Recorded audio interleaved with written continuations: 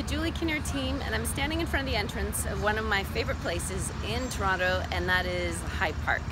It's 400 acres of trails, dogs off leash areas, swimming pools, skating rinks, ponds, Shakespeare in the Park, so there's something for everybody, and it's just a nice getaway as well from the busyness of the city, and it's flanked by a few different neighborhoods.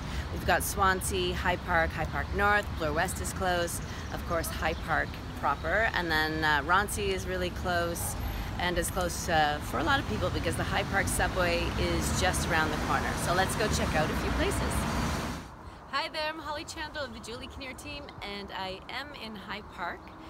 And so it's 400 acres of nature, of beauty. We've got ponds, we have walking trails. There are beautiful sitting areas for just some quiet contemplation. You can take your dogs to the dogs off leash area, and there are allotment gardens here for people who do want a garden. There is one of the oldest zoos, if not the oldest zoo in North America, here in High Park.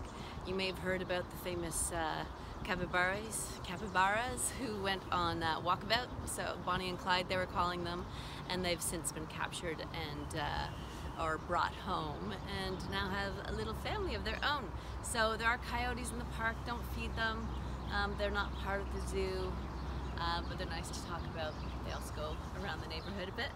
And there are children's parks, there are lots of hills for cyclists and runners to train on, and swimming pools and tennis courts, and just so much else. So why don't you come and check it out? Come check out Shakespeare in the Park. Come check out the Cherry Blossom Festival. There's so much. So enjoy your time.